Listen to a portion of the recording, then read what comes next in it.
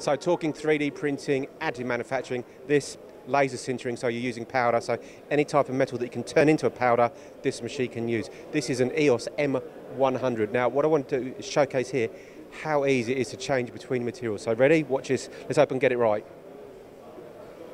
So clearly door open, nice and easy. Cartridge, unlock it, pop it out. There you go, nice and simple. I won't undo that because I'm trying to juggle with this hand. Undo that, pop your powder in there. Back in. There you go, that's locked in. Close the door. And we're ready to start printing. And here's something I prepared earlier. Now, the sharp-eyed among you will work out what material this is made of and what accuracy. So there you go. Stainless steel, 316, 20 micron accuracy. So great little component showcasing what they can do there. A number of other different parts. We'll get some shots of those as well. So that's it.